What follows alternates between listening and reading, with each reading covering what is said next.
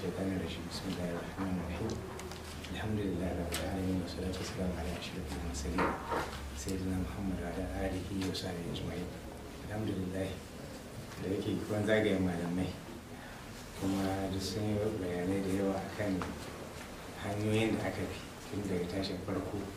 har zuwa lokacin da aka sami lambar wato aiki shari'a musulunci to abu na farko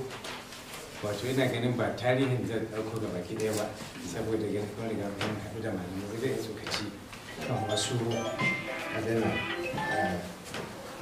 kan wasu daga cikin abubuwan da ya kamata ke nan lokacin mai la'akari da su na farko wato yana da kyau mu lura cewa shi wannan magana ta tsarin dabbar tsarin shari'a musulunci abu ne wanda ya zo ƙarƙashin siyasa ƙarƙashin demokaradiyya ita kuma demokaradiyya wato hanya ce ko kuma in ce tsari ne na gudanarwa wanda ya shafi wato bin abin da constitution ya tanada don haka kaga kenan wato babban hanyar da aka yi kokarin biyu don tabbatar da harkar shari'a na ta tabbata shine ganin cewa an samu mata mazauni a cikin constitution na Najeriya ta yadda zai zama cewa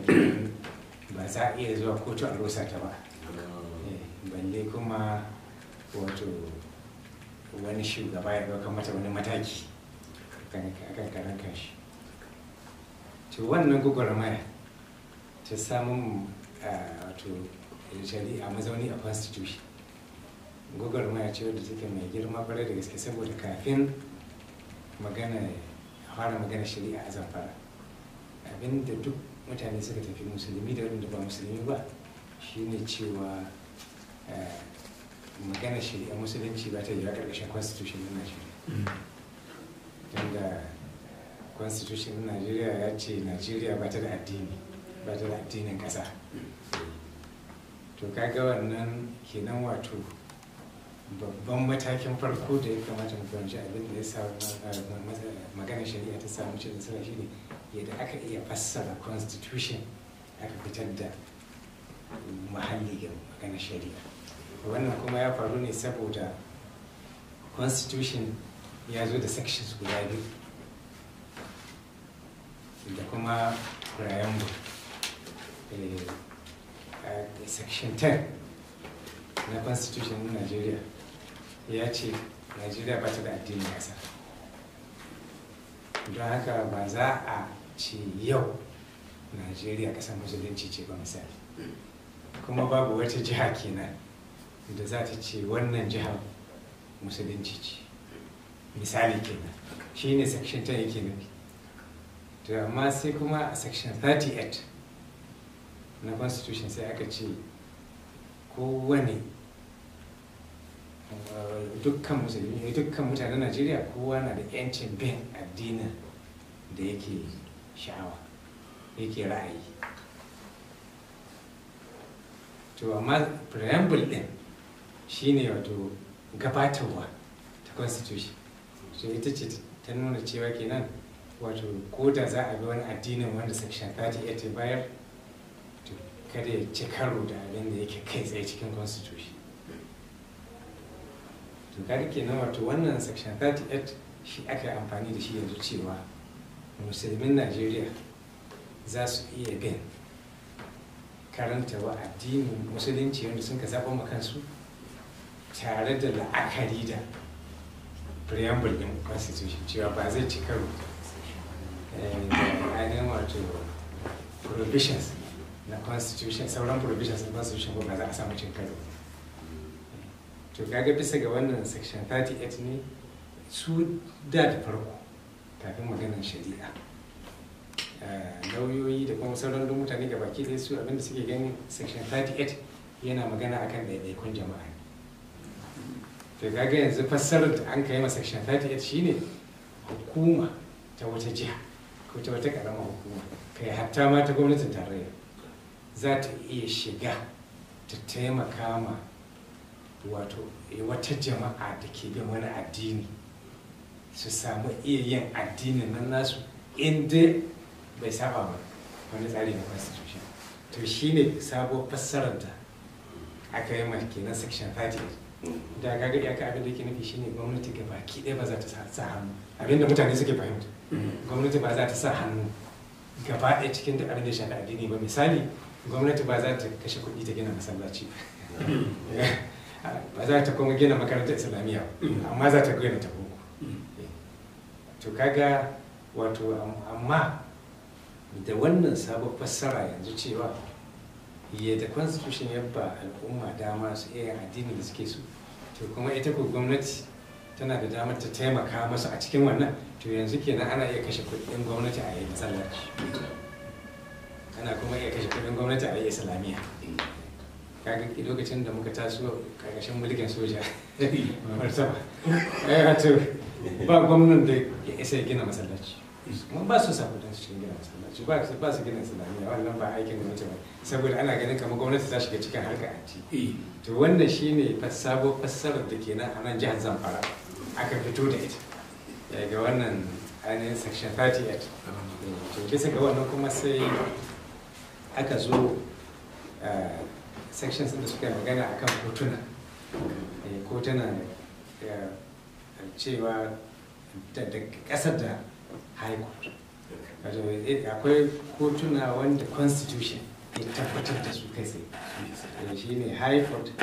da shari'a court of appeal da kuma customary court da court of appeal,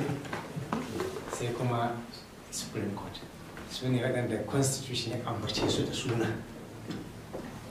ya tabbatar da su. To amma sai constitution ya ba da damar cewa jihohi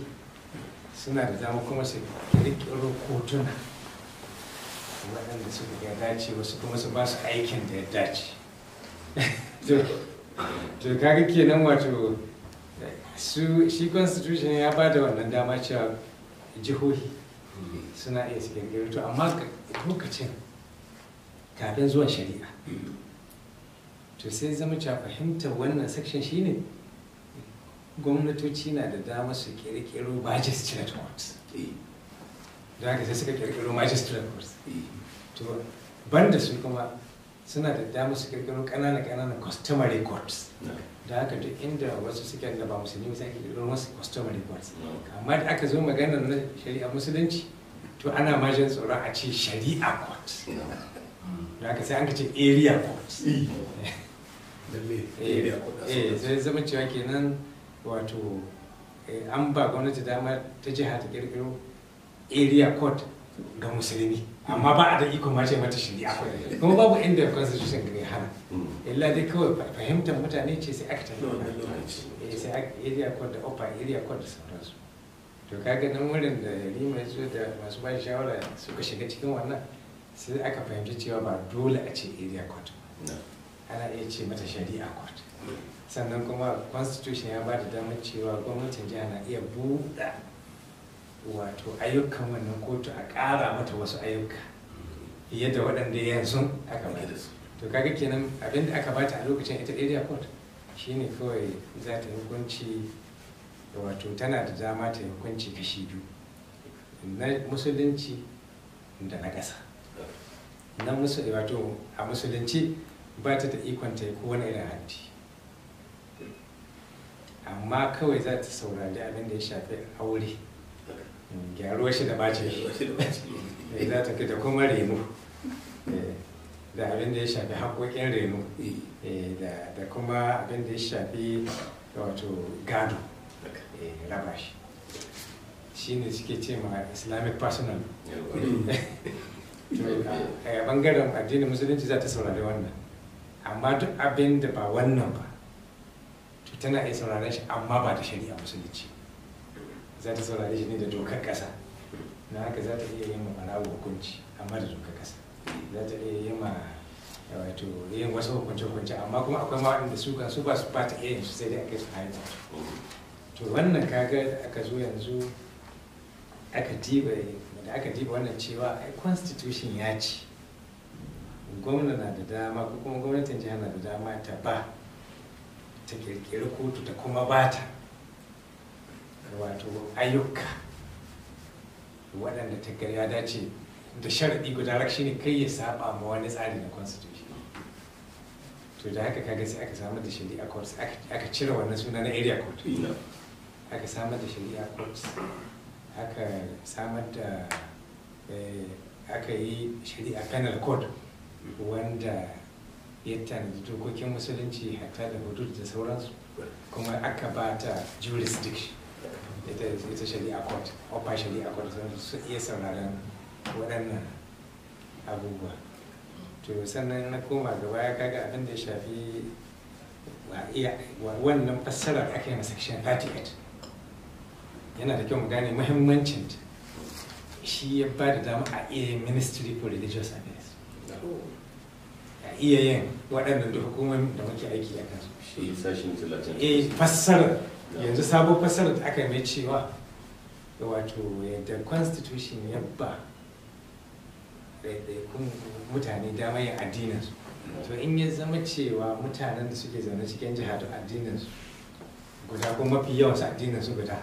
to aikin gwamnati ne ta yi musu hidima kenan akan wannan addini. Maimakon a da gwamnati ba ta da ikon hidima akan wannan addini, akan kowane addini. To wannan fassar ita ta ba da dama a yi duk waɗannan hukumomin baki ɗaya. Wato ina ta kokari ne fito muka da ɓangaren constitutional abin nan aka iya karyawa ko ko in ce aka iya ba sabon fassara constitutional interpretations. Wato yadda aka amfani da basira da hikima wurin wato ana tafiya ne cikin demokaradiyya kuma dole constitution za a bi, amma kawai wato an ɗauki cewa constitution ɗin nan baya da za a yi harka addini ƙarƙashin shi. Don haka kenan ko dai ya zama gaba ɗaya ba za a yi harka addinin ba, ko ku a ɗauki kamar yin wuya da mun ka yi gwagwarma a can a yi tawaye. Don in ba za a iya ba abin da dole ba za a iya ba, to kuma kai ba ka yarda a yi wani abu daban, to sai ka yi tawaye. To wannan yanzu sai tafi tsakiya, sai aka gano ana iya ba tare da yin tawayen ba. To sai aka iya samar da kenan wannan shi ba da dama aka yi waɗannan hukumomi da ake ƙarƙashin su. To kuma wannan abu na ɗaya kenan da nake so in kama. Abu na biyu shine tsarin tattaunawa da aka tsara ɗabaƙoƙi daban-daban da shigo da ƙungiyoyi cikin na duniya gaba da na ƙasa aka rika taruwa ana tattauna. Misali yanzu ina tunawa sosai cewa wato wani lokaci da aka yi wani taro wata semina wanda yawanci Islamic organization suka shirya ake tattaunawa, to sai muka observation cewa aikuwa da malamai suna ta hito da abin da ya kamata a yi da kuma matsalolin da za a yi samu, to sai muka yi observation cewa to aikuwa gaskiyar magana shine in za a ɗabbaka hukunce-hukuncen shari'a za a iya samun matsala ta bangaren 'yan sanda, saboda ba dole ne wani ɗan sanda ya ci cewa aikin shi ne kula da an yi sallah ko kuma aikin shi ne kula da cewa mata sun sa hijabi da sauran waɗannan abubuwa. To sai aka tattauna sosai akan wannan, sai wannan ba da idea cewa kenan ya kamata a samu wasu mutane da za su kula da wannan.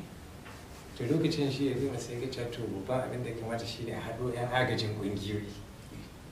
su zo sai haɗa su a kwamiti sai su rika wannan aiki, kula da ba a shaida giya ba, kula da ba a yi midami da sauransu. To kaga wannan shine asasin aka iya samun da hizba. To kuma kaga a irin wannan tattaunawa ne aka iya samun cewa to gaskiya ba daga cikin matsalolin da suke za a iya fuskanta su shine maganar cin hanci da yawa kwarai da gaske. To wannan kaga shekara sai aka samar da aka ce to ai anti-corruption, wanda wannan hukuma ta anti-corruption an riga yin ta a jihar Zamfara kafin ma gwamnatin tarayya ta yi ta. Haka, wani ko. Saboda wannan tattaunawa da aka ta yi a kan cato a takaice dai kenan, wato daga cikin processes wanda kila malamai in an ka ɗauko history kila ba za a mai da hankali a kaso shi ne wannan cewa wato rawar da wato tattaunawa irin wannan ta taimakawa aka yi ta samun wato ya wasu abubuwa a wurin tattaunawa nan ne sai wani abu ya fito sai ka ga cewa sai a ɗabbaka shi a aikata shi da sauransu to kaga waɗannan abubuwa sun taimaka kwarai da gaske aka kawo inda aka kawo wanda daga ƙarshe kaga da Kano ta zo ta yi hizba tun da an hijin tsoron jihar Kano bisa ga jihar Zamfara to kaga gwamnatin tarayya sai ta ji abin ya mata nauyi don haka sun ka je kotu an ka nemi cewa lallai hizba ba ta haramci ba ta da inganci saboda babu dalilin da zai sa wata jiha ta kirkiro wasu 'yan sanda rata na da to kuma sai kotu ta tabbatar da cewa a ba 'yan sanda ne aka kirkiro don haka kuma kowace jiha na da damar ta samar da wasu jama'a da za su iya mata wani aiki na musamman kaga sai aka tabbatar da hizba a yanzu a hukumance ita hizba baya da za a yi da ita tun da supreme court ta tabbatar da ita to zan gado wannan matakai an bi su wanda suke wato sun taimaka sosai wajen abin to sai kaga rawar da malamai na jami'o'i suka taka wurin samar da shari'a kan kotu su kuma sun taimaka sosai musamman malaman ABU Zaria sun taimaka kwarai wurin ganin sun fitar da dokoki musamman na shari'a penal code wanda suke aka yi aiki da su a magana al'amarin da ya shafi shari'a akwai wata tattaunawa ita ma wadda wato lokacin ministry of religious affairs ta jagorance ta wanda ya bunkasa harkar hijabi kwarai da gaske wanda aka tara malamai aka tattauna kan cewa wani irin hijabi ya kamata a ce duk kowane bangare na musulmi sun yarda da shi ba su da jayayya da shi to kuma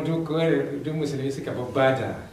kamin malamai nake so in ce suka babba da dai aka yi ittifaki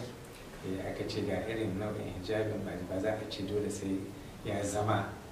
mai siga kaza ko kala kaza ko menene ga dai sharuɗin da ya kamata cika to sai zama wannan gwamnati sai ta yi ƙoƙarin to encouraging ɗin irin wannan hijabi wanda ya taimaka sosai ba hatta gaba ɗan arewa hijabin ya bunƙasa sosai da sosai to wannan kun ga abubuwa ne yadda suke a ƙarƙashin ƙasa to an ta irin wannan tattaunawa wato a takaice dai na suna hito mana da wasu abubuwa na abin nan kila wanda ba tarihi inda kun ce kun tattauna da malamai a kan makallawa dan ƙarin bayani lokacin da maganar ɗan ta shari'a ta taso ƙungiyoyi na ƙasa da ƙasa da ma na cikin ƙasa da ƙungiyoyin kare haƙƙin adam sun yi wuce a gwamnatin jihar Zamfara a matsayin ku na malamai a wancan lokacin wace irin gudunmawa kuka ba? Mun ta yi hira da su idan yanzu ko misali turawa iri daban-daban ina ganin ni na hira da sun kai kashi 5 to babban abin da kenan shine hikimar da aka sa cewa ba a ce wai wato an mai da jihar Zamfara jihar musulunci saboda shi section 10 cewa babu addinin kasa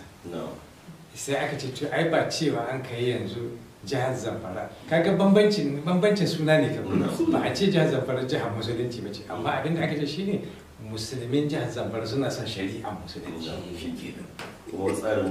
wanda shine section 30 a tabbata to saboda haka wannan na aka yi tsaye cewa ai wannan abin da ake yi ita shari'an nan part and parcel ce ta musulunci nan da an ka yarda a yi mutane su yi to kuma babu inda ta saba wata dokar kasa da an kasa saboda babu kasa ba ta yi doka ba ta ce ba za a yi kasa ba misali to kaga kenan wannan nan ne aka ja aka yi tsaye akan cewa wato ba cewa an kai shari'a musulunci an kawo ba sannan kuma ba cewa an kai za a rosa tsare-tsaren demokaradiyya abubuwan da su suka dauka shine demokaradiyya ba za a hana ma mutane yancin su ba za a sannan kuma shari'a nan ba ta shahi waɗanda ba musulmi ba wanda suke musulmi kawai ne ta shafa to da wannan din sai zama da inda aka ji aka dawo dai ba su iya yin komi ba amma dai akwai an koma daga nan ne suka koma United Nations. To can din can an ka ɗauko wasu abubuwa waɗanda suke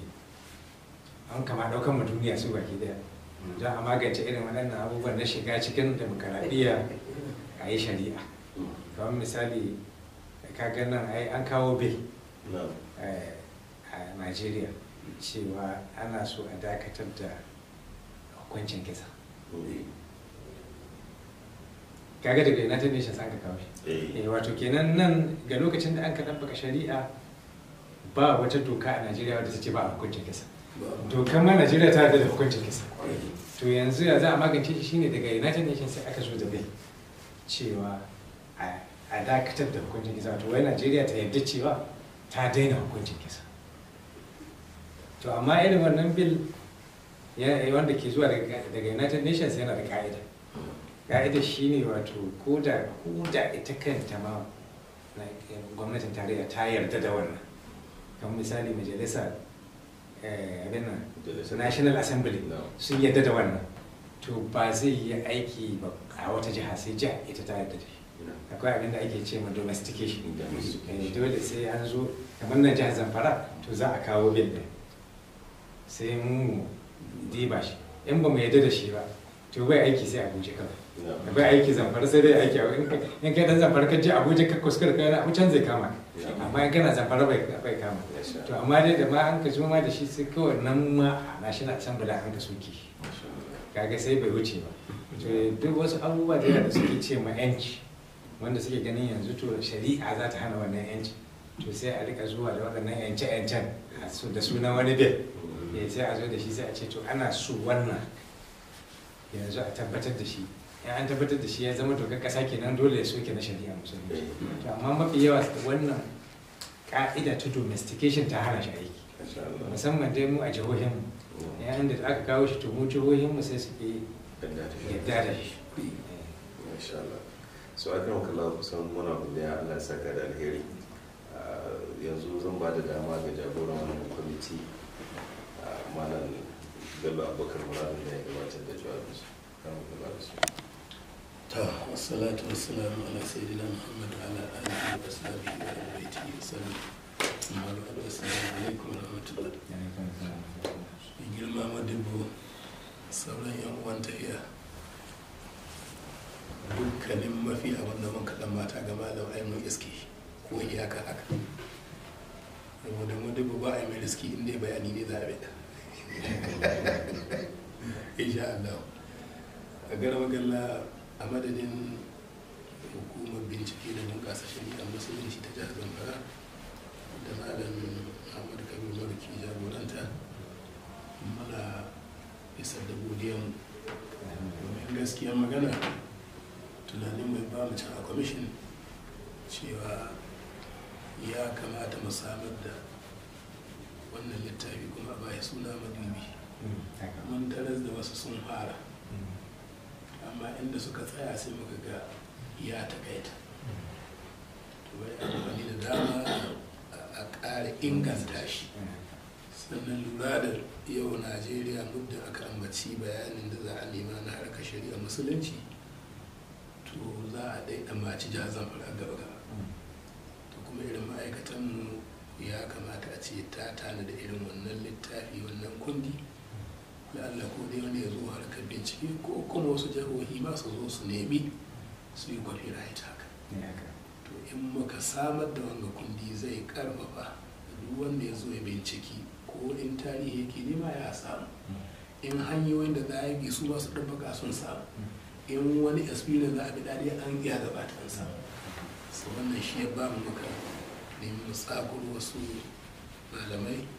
wayanda muka san tarihin gwagwarmaya kawai shari'ar musulunci da aka ɗabbaka a jihar Zamfara ba zai cika ba sai da su. To akwai irin ka ka sani don nan mun sani. To sannan kowa muka ɗan dibi gwargwadon yanayi ne da janibi ne muka ga kai mu baka wannan. To sai muka zo mun bi irina da ka ƙara mamaka da mu mafi abubuwan da ma ba mu ɗan mata ba, wallahi sai muka je ka shigo da su. Malam muna godiya a ubangiji shi ƙara buɗe basira, Allah ƙara tsirin na ko ƙara haskaka muku, ubangiji ya sa wannan tattaunawa ta amfane mu, ta amfani al'umma, ta amfani addini mu baki daya. Allah Allah ya saka da alƙali. Sakatare akwai ƙari. Ya alhamdulillah wato Allah. Ka san shi dai yazima kamar yanzu wato ba wani sanin shi mun kai ba kafin a yi jihar Zamfara. Tun daga lokacin shi Sokoto yake zama. Amma dai ka ga mana harkar mota abin nan kuma babban aikin mu shine dai muna kira zuwa ga harkar shari'a. Ka dole abin shari'a musulunci a Najeriya. Ko ba don Allah ba. To ka gani. To da ya zo din aka kafa jihar Zamfara yanzu kuma ya yi takara mu ga lokacin matsayin mu ka gaba mu siyasa. Ba mu je ƙuri'a ba mu tsayawa a zaɓe mu ba mu je ba mu zaɓen kowa. To amma da ya zo sai ya fara magana cewa sai yana so ya aiwatar da shi a musulunci da ya yi kwamiti. To kwamitin farko ma da ya yi gaskiya wato ina ganin ba sa ba saboda sai daga baya da nake abin da muka yi bincike muka fahimci cewa wasu suka ce a'a mu ba mu shirya da gwamnati. Da haka kama gwamnati su samu cikin harkar saboda mun ko da ma dai yan tawaye muke. To amma dai mu sai muka zauna muka ce a'a ba haka ne ba. Abin da ya sa muke tawaye nan saboda gwamnatocin lokacin nan sun ce ba za a yi haka. Ba za a yi shari'a na mutu kuma a matsayin mu na musulmi bai kamata mu zauna haka nan ba. To amma in har an kai sa a gwamnati ta zo ta ce za ta yi shari'a to don me za a yi faɗa da ita? Don haka sai muka ɗauki kanmu da kanmu muka je wurin yarima muka yi sulhu. Muka ce ka ɗauko magana shari'a kuma ko da ma ko shi ita muke yi. Amma wato mun ji an fara muna so kuma ya zama cewa mun ma mun ba da namu taimako da abin da za mu iya. Ya ce to ai an ce mu ba muna wada da gwamnati mun ce to ai dan ba ta shari'a ne. Yanzu kuma wannan magana yanzu shari'a ce za a yi. Da haka mu za mu ba da duk goyon bamu. To wannan dai shine yadda an kai sai ya zama cewa an ka riskar da mu cikin da kwamitocin da ake aiki a kansu. To hanya ta biyu kuma da muka shiga shi ne ta hanyar musamman lokacin ƙungiyar Joint Islamic Organization tana da ƙarfi ƙwarai da gaske da maganan shari'a ta su. Kaga misali semina ta farko wadda take da tsananin muhimmanci a cikin wato shafin al'amarin harkar shari'a wadda ta zo da malamai. Ita Joint ita ta shirya ta muka je ƙarƙashin Joint muka ga yarima muka ce ya kamata a shirya a kira malamai su zo su yi bayani a bada shawarwari da sauransu. Muka shirya da tsari ya bada goyon baya an ka kira su ya zama shi karɓi bakuncinsu. To gaga lokacin aka zo an ka fara da an ka yi malam Hassan ta nan kasana Malayakubu Musa Katsina shi ya fara jawabi da dare ya jawabi mai kyau da safe kuma almiskin marigayi ya ce yawa ya yi bayani sosai da sosai. To haka dai malamai suka yi ta zuwa kuma sun kai ta faɗin albarkacin bakinsu amma wannan ya taimaka sosai wajen fito da wasu abubuwa da kuma yin wato samun bin wasu ka'idoji. To kaga wannan kaga ta bangaren joint youth ke da lokacin malam shi ne ciyawan da joint youth kowa ko wani ko da ma wanda sanda suka turkushe tun da aka fara har zuwa yanzu ma'ana tun da ta dawo zama to shi ne tun da kai da matan sakwata akwai ta shi a wanda cikin irin malam ko ya ajiye su takardu